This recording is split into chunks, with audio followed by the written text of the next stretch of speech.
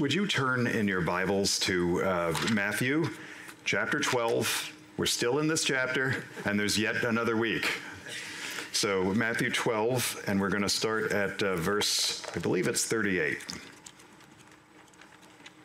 I'm using one of the Bibles that have been donated to the church, I'm excited to say. If you ever come in and you need a Bible for a Bible study or something to borrow, there's a bunch of Bibles in there, and that's exciting. So we're going to start at verse 38, chapter 12, starting at verse 38, and we'll read right on through to 45.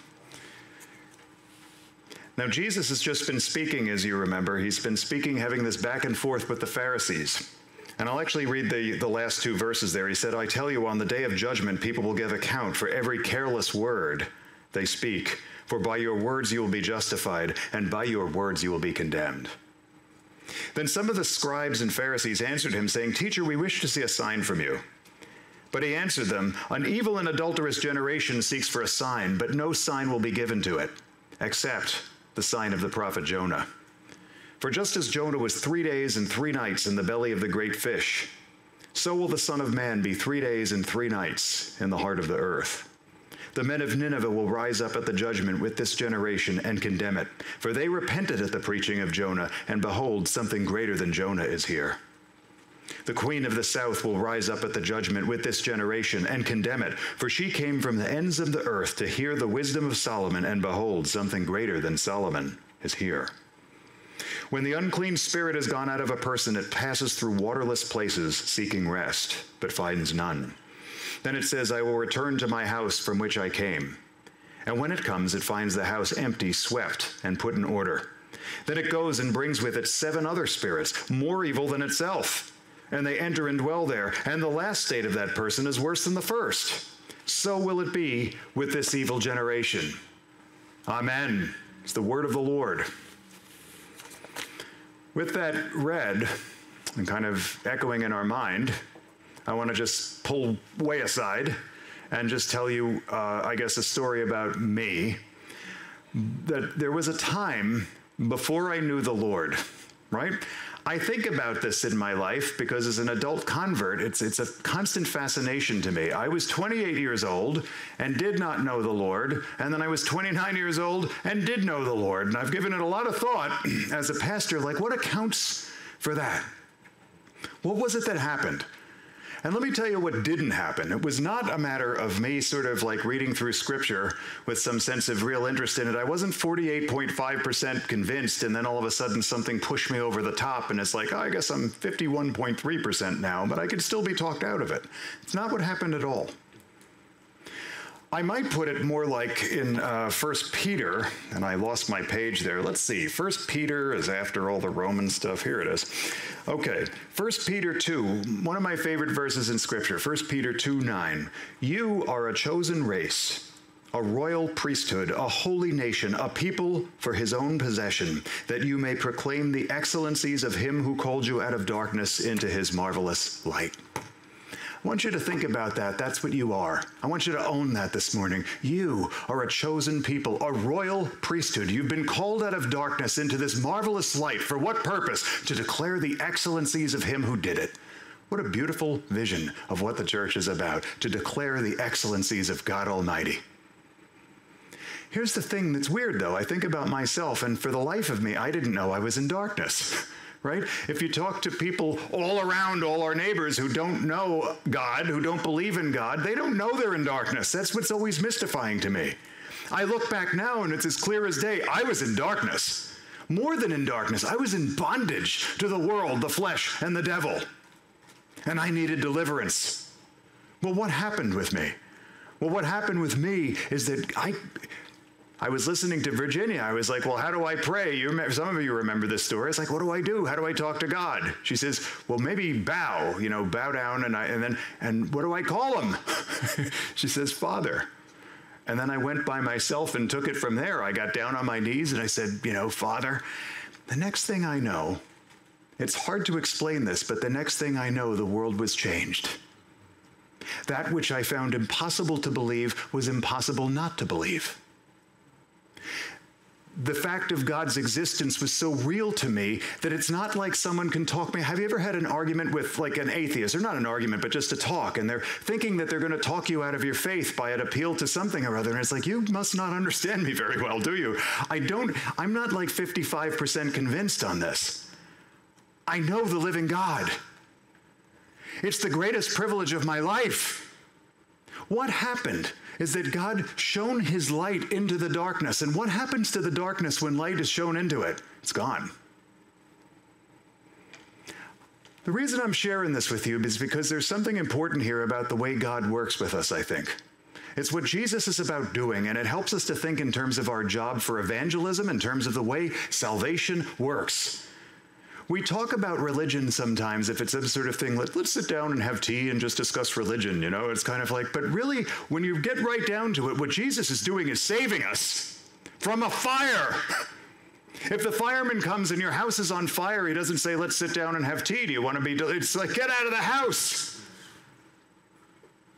This is a deliverance that we're talking about here. It's a complete and total change. Now, as much as that works with God, you've maybe all experienced this. You can talk with your neighbors about God, about spirituality, and you can go a long time and not offend them necessarily, right? Have you noticed that? But man, bring up the name Jesus, and in 1 second, that thing might be uncomfortable. I have thought about this too for years. What is that with the name Jesus that brings offense so quickly? Have you noticed that? I mean, you can talk about God and for a long time. My thought about this, my first guess is kind of maybe it has to do because in America, the third rail is discussing religious stuff. You can't discuss any sectarian stuff. That's uncomfortable in our society. Maybe because we're so many people from so many backgrounds, that's one thing you can't bring up. We've all decided don't bring up religion. All right, but that's not quite true. Have any of you ever gone to a health club and done yoga at the health club? And what do they say at the end of it? Namaste. It always cracks me up. This is what I'm saying. Namaste. I finally pronounce it right. Everyone's always yelling. I used to say namaste, but it's like namaste. What does namaste mean, by the way? I don't even know. I'm so embarrassed. I should have known this before coming in. But do you know what's interesting about namaste? No one gets offended at that. Here's this sectarian thing. Here's this Hindu practice that is like, oh, that's perfectly fine. Bring up the name Jesus in that context, you're offended everybody. Why? What is it about Jesus that's so offensive? What is it about Jesus that's so offensive?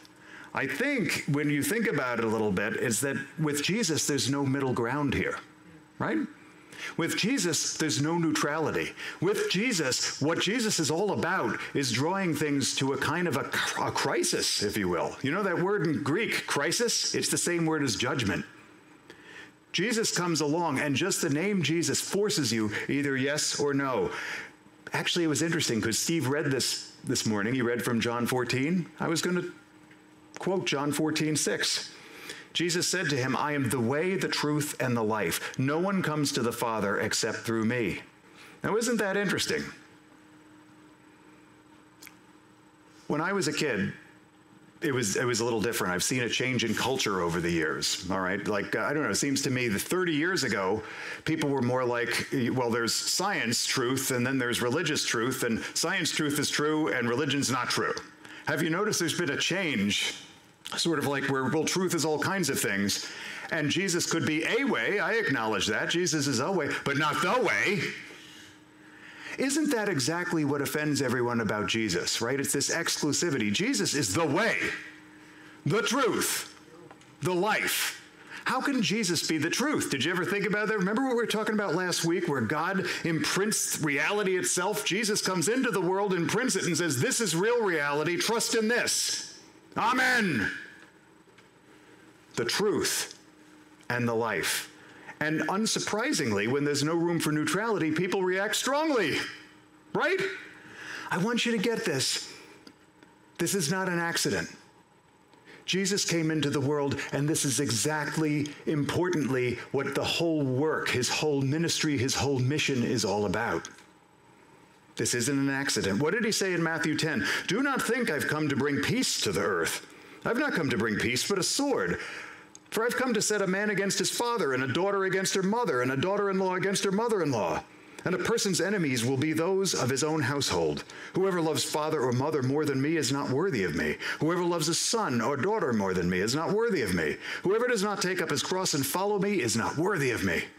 Whoever finds his life will lose it. Whoever loses his life for my sake will find it. Whoever receives you receives me, and whoever receives me receives him who sent me. Oh. That's not the Jesus, the kind of hippie Jesus that you hear about in the press sometimes, right? Do you know what I mean about the hippie Jesus? What's Jesus like? Oh, he's this guy that hangs out with sinners and just kind of hanging out, and he loves, giving those fundamentalists a hard time because he's like, oh, take it easy, just hang out with the sinners. It's cool, man. That's not this. What's Jesus saying here? Why is Jesus, he does hang out with the sinners, by the way. Why? Because he's affirming sin? No! Because he's trying to save them from that. Because he's unafraid to be with them. He's not afraid of being contaminated by them, right? This is the Pharisee. Oh, I don't want to be near them. They'll contaminate me. It's like Jesus is not going to be contaminated. He's coming in, sitting with them, to save them out of the fire, out of the darkness. This is who Jesus is. He doesn't come to make peace with the world. What does he come? He comes to destroy the kingdom of darkness. This isn't some accident. When we're talking about thy kingdom come, what are we asking for? That Satan's kingdom will be destroyed, root and branch, that people will be delivered from bondage to the world, the flesh, and the devil. It's like being pulled from a fire. I really want you to see this. With Jesus, it's for or against. Whoever's not with me is against me. Whoever does not gather with me scatters. He's come to plunder Satan. He's come to break the power of Satan. In other words, this isn't something where we sit back and talk about it. We often talk about Jesus as if it's a matter of, well, let's just engage these ideas, and we'll think about it. You can do that with God a long way. You can kind of get all talking about God. But when it comes to Jesus, it's harder, isn't it? Because it demands a verdict. It demands you saying yes or no. There's these two things we say. We'll either say, I'm good or I'm okay, right? What Jesus does is attacks this fundamental misconception that we have. And now I'm thinking about myself before I was a believer. I was not ever an atheist. I wasn't one of the, because I kind of think that atheism is just another religion. If you're so convinced that God isn't real, I got to tell you, that's kind of a religion, if you think about it. You believe that. I was more of a hardline agnostic. Right? I didn't know whether God existed or not. But the thing is, I was open to the possibility, I suppose. But what Jesus does, though, the problem is you can't talk about this. Jesus comes at you and he attacks this very idea that it's like, it's good enough. I'm okay. Right? You ever say this phrase, you hear it when people say, I'm good. I'm good. Someone just did this. I was at lunch with someone in the Presbyterian, and I said, the waitress comes up, says, do you want some water? I said, no, I'm good. And the guy from the Presbyterian looks at me and says, no, you're not. That's what happens when you go out with a Presbyterian pastor. It was annoying, but it was true. You're not good, right? You think you're good, or I'm okay. Everything's all right. So the thing is, the world is under judgment. You will surely die. Do you understand this? This is a house fire. This is a serious thing. Judgment has been unfurling on the world. So when Jesus speaks about this is like the context here. I want to get to the passage, but here it is. Judgment is a personal thing, like he ended the passage last time. I tell you, on the day of judgment, people will give account for every careless word they speak, for by your words you will be justified, and by your words you will be condemned. It's personal, but it's also generational and corporate. The judgment is coming upon this generation. So with that in mind, what do they say to him? Let's pick it up here at verse 38. They say, then some of the scribes and Pharisees, answering him, said, Teacher, we wish to see a sign from you. Now, I want to stop there. They say, we want to see a sign from you. And what does that mean? They want to see something that is going to absolutely and assuredly prove that he's Jesus, that he's the Christ, that he's who he says he is, right? Would you just show us a sign that would prove who you are? Have you ever heard that from your neighbor, from your agnostic family member, friend, neighbor? Someone who says, oh, I'd believe in God if he just gave me a sign. I mean, something I could actually believe in, something tangible, right? You've heard this before. Maybe you've thought it before. If only God would give me something, a sign. So they're saying, Jesus, you need to show us a sign here so that we'll believe you. And the first thing you want to think is, it's not necessarily a bad thing that God would give a sign. God does this all the time. Let me give you one sign that God gave him pertaining to Jesus. Isaiah 6. Does anyone remember Isaiah 6? A virgin will conceive, right? Here's this thing, something so important is when the Messiah, when the Christ of God comes into the world, here's the sign that's going to attest to this person being who I say it is. A virgin will conceive. Pretty huge, pretty unusual. When that happens, that's a sign. God himself established that. Moses said that when a prophet comes along, hey man, you're sitting in the front, John, so I'm going to pick on you here. John comes along, stands up, and starts declaring himself a prophet. By the way, he's not a prophet. That would be wrong, right? But let's say John declares himself a prophet. We are to test the prophecy. Even in the Old Testament, you don't come along and say, oh, you're a prophet, I have to listen to what you say. No, God says, test the prophet. You test what they say. Moses himself came in and he was saying to God, when I come back to Egypt, they're not going to believe me. God said, I'm going to give you these signs. Do these couple of things, they'll believe you, right? You're following this, right? That's what a sign is. So Jesus, you might add a little conversation here. Jesus is saying to them, so you want a sign, just like Moses gave people signs. Yeah, that'll do. And then Jesus, you might think at this point, is saying, so everything I've done until now doesn't matter? I mean, did you notice about the healing of the leper? Or healing Simon's mother-in-law? Or healing the centurion's servant at a distance? Or stopping a storm by my word? Or healing the demoniac on the other side of the sea? Do you remember that one? The person in the bondage of Satan who was delivered. How about the paralytic that was healed? How about the little girl who was raised from the dead? How about the 2 blind men and then the mute man? Where do we stop? Well, what did they say after the healing of the 2 blind men and the mute men? This is what they said. When the demon had been cast out, the mute man spoke, and the crowds marveled, saying, never was anything like this seen in Israel. That's what the crowd said.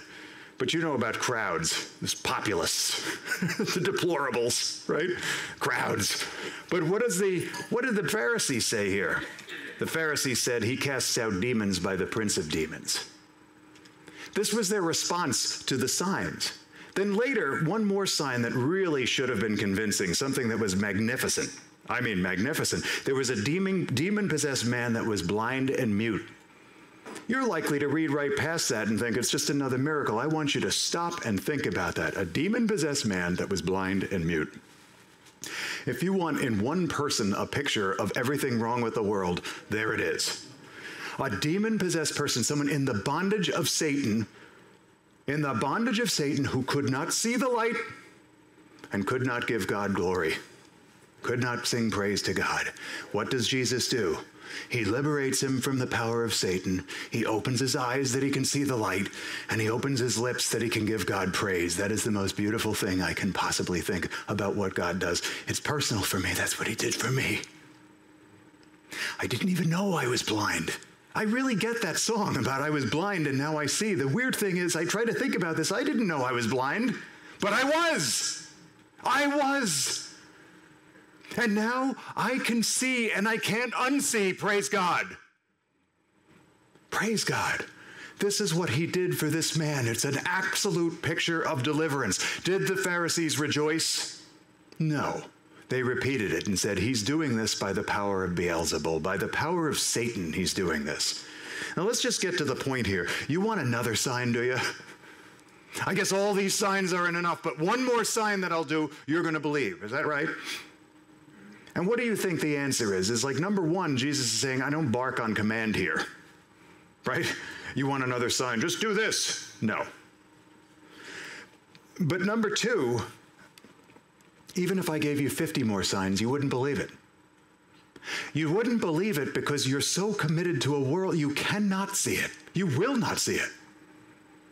Let me read, do you remember the parable of the rich man and Lazarus?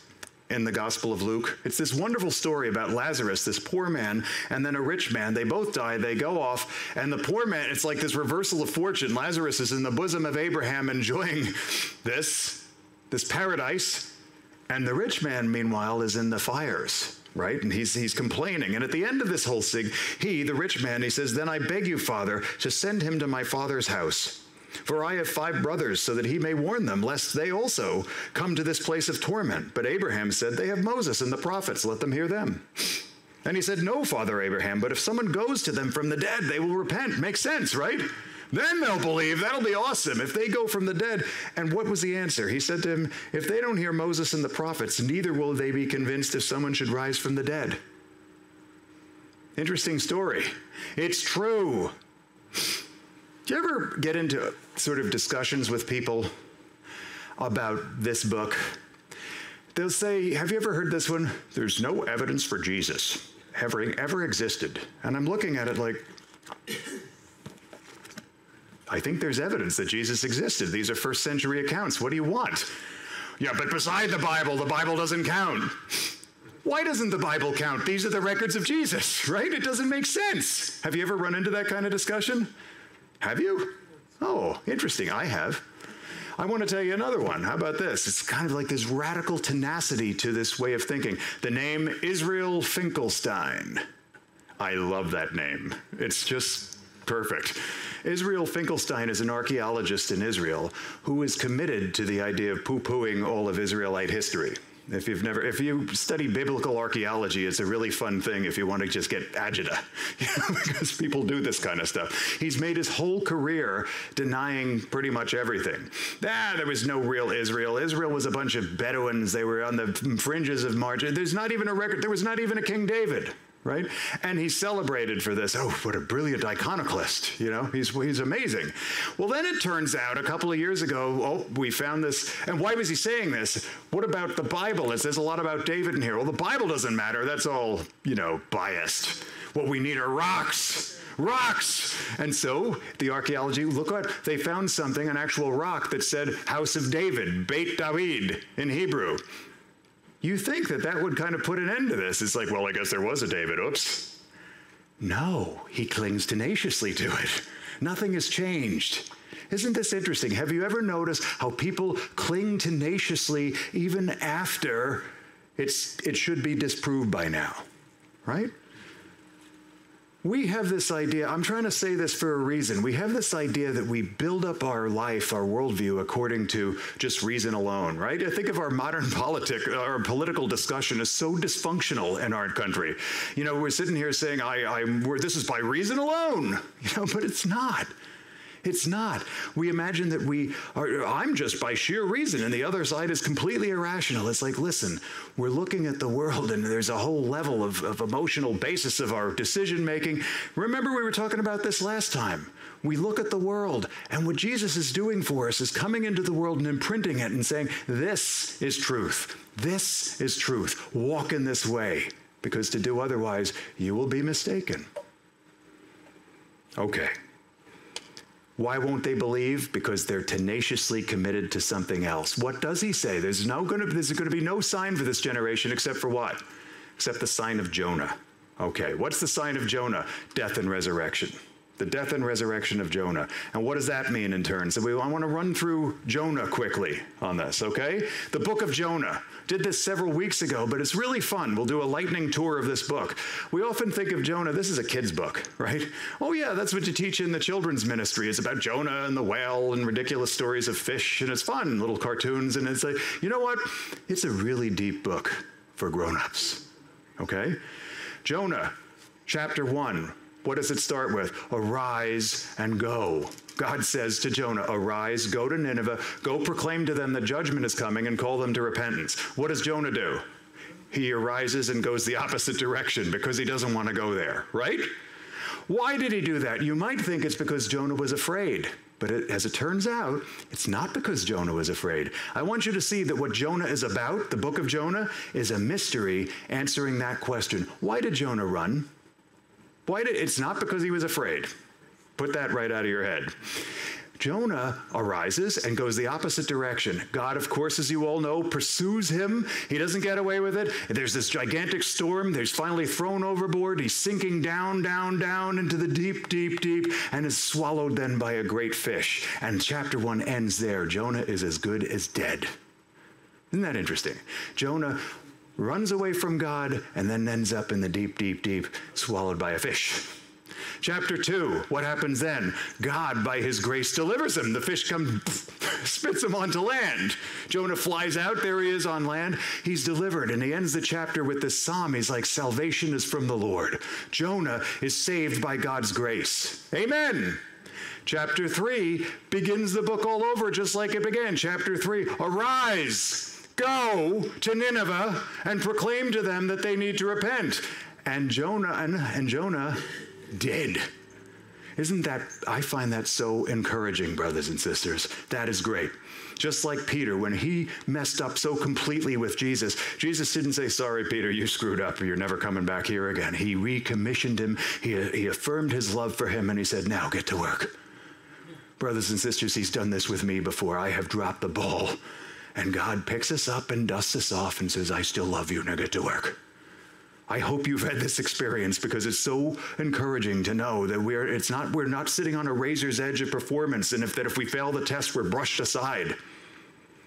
God loves you, and he's called you to his service. So with Jonah, even after he ran away, now chapter 3, he goes to Nineveh, and what does he do? He proclaims, and what happens in Nineveh? They repent. Yay, isn't that great? No, chapter 4, Jonah is angry. And now he explains, this is why I ran away. This is why I didn't want to do what you told me, because I knew what you're like, God. I knew you'd forgive them. I want you to see the irony of Jonah. Jonah is about a man that was saved by grace who's angry at God for saving the Ninevites by grace. Jonah is about a man that's saved by grace who's angry at God for showing grace. God then gives him this parable. And it's kind of a living parable. He has a vine grow up around him that protects him from the sun. Do you remember this? And Jonah's happy. Oh, this is cool. I get to watch what happens. We'll see. And then God sets a worm that eats the vine. And now he's exposed to the sun again. Simple parable. You remember Jonah's reaction? Jonah's angry again. I'm so angry. I don't even want to live in a world like this. Why is he so angry? Because you killed the vine. You know, why did you even give it to me if you're going to take it away? Jonah's being petulant, but you could at least see this. And then God's answer is beautiful and utterly deep. He says, you're all pitying the vine. I pity my children. This is a message for Israel. It's a message for the church. And you might be thinking, if you're Jonah, what are you, not the Assyrians? Wait, and he is talking about the Assyrians. Listen to this from Isaiah. In that day there will be a highway from Egypt to Assyria, and Assyria will come into Egypt, and Egypt into Assyria, and the Egyptians will worship with the Assyrians. In that day Israel will be the third with Egypt and Assyria, a blessing in the midst of the earth, whom the Lord of hosts has blessed, saying, blessed be Egypt, my people, and Assyria, the work of my hands, and Israel, my inheritance. Do you see that?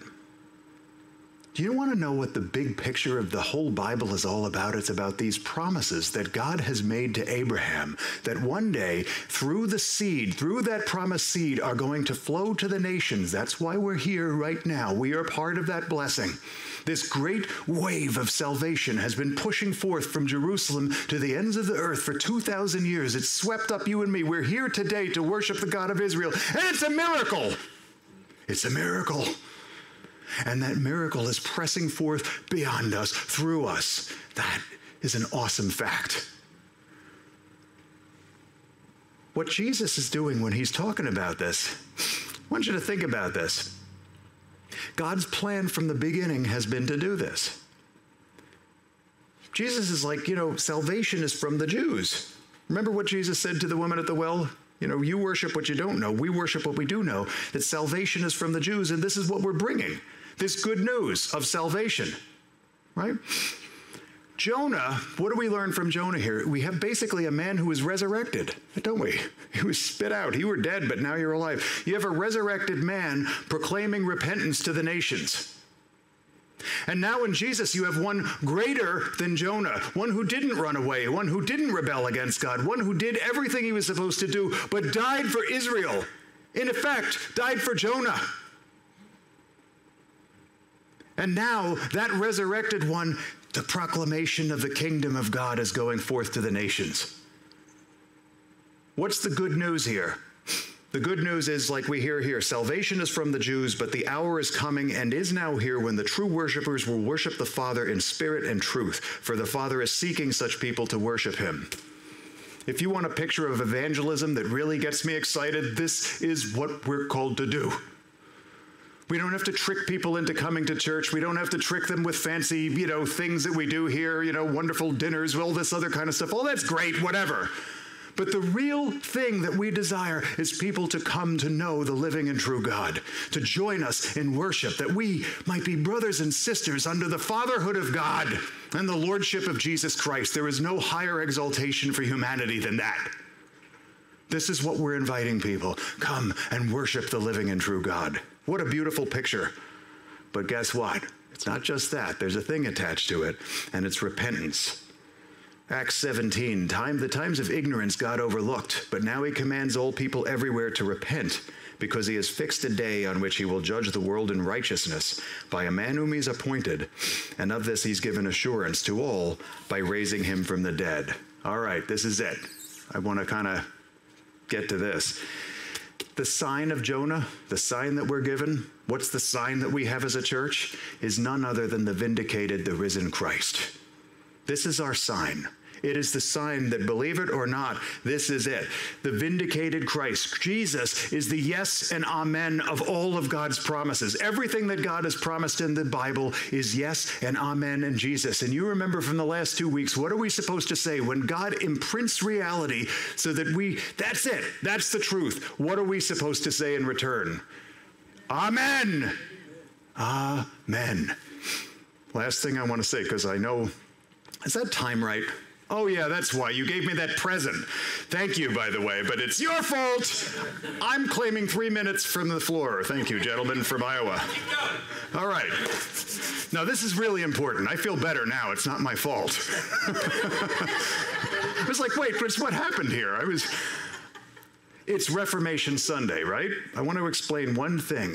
Let's understand the Reformation in one easy thought. You could get all deep about stuff, but this is the Reformation. Why I love the Reformation. It comes down to one word: assurance. Assurance. Isn't that interesting? Assurance. I'm sure that every one of you have Catholic friends and neighbors, right? And Catholic friends and neighbors, I have a lot of them that love the Lord, that know Jesus, all this other, they love the Lord, they do. But what they lack is assurance. Have you ever talked to a Catholic about heaven and the hope of heaven? And they'll say, in response to this, it's like, yeah, isn't it a little presumptuous what you're talking about there? You don't know if you're going to make it to heaven because you don't know. I mean, tomorrow you could blow it, right? I mean, you don't know. I mean, what makes you so audacious is to know. And here's the answer. It's the Reformation. I know. Because it's not based on me, but on God's promise. God promised it, and I believe it. That's why I know. It's a hugely important thing. Understand that this isn't something in myself. When we talk about being justified by faith, when I'm saved by faith, that faith is this thing that is powerful. It's not some thing in me. I'm not saved by some force of my will. It's not the strength or constancy of my faith. It's the perfection of the Lord Jesus Christ. That's the power that saves us. And all we do is trust it. We get into this. Now, that's the great part of the Reformation. And I want to hear God's amen. Amen. Amen. It's so great to know my salvation isn't something I have to attain. It's not some hill I have to climb. I don't have to figure all this out. Jesus did it. Jesus did it for me and for you. All you have to do is trust it. Trust God's promises. Trust God's amen. Say amen to God's amen. Now, this is the catch, and then I'll wrap it up. We get into this confusion sometimes where we say, if we're saved by faith, well, what's the rest of it? Do I have to, that's all I have to do? It's like, no, you're saved by a faith alone, but that doesn't remain alone. Remember this? Repentance is critical in our life together. If we believe what God has said, then we're going to walk in that way. This is what we're called to do. We can't set faith and repentance against one another. That faith and repentance are the two engines of Christian life. This is how God is taking us from where we are to glory, by faith and repentance, day by day. What is faith? Westminster Shorter Catechism, right? Faith in Jesus Christ, resting and relying on him, right? That he's all I need. What is repentance? It's where a sinner, out of a true sense of his own sin, an apprehension of the mercy of God in Christ, doth with grief at his heart turn from that sin, away from it to God, with full purpose of and endeavor after new obedience. This is what we're called to do, brothers and sisters, today. Faith and repentance. Repent and believe the good news of Jesus Christ. Amen. Amen. Let's pray together. Our Heavenly Father, we thank you for this day. We thank you for the opportunity to worship you as we do week after week. Thank you for this privilege. As we abide in your presence, Lord, we pray that we would be faithful witnesses, that we would leave this place and be used by you to call others through our words, through our witness, through our example, through our life, to reflect the light of your glory. We acknowledge it, Lord, that in this darkness, what a privilege it is to shine the light of Christ. So, Heavenly Father, be glorified again, and as we prepare to sing your praises, thank you, Lord, for this privilege on a Sunday morning. In Jesus' name, amen.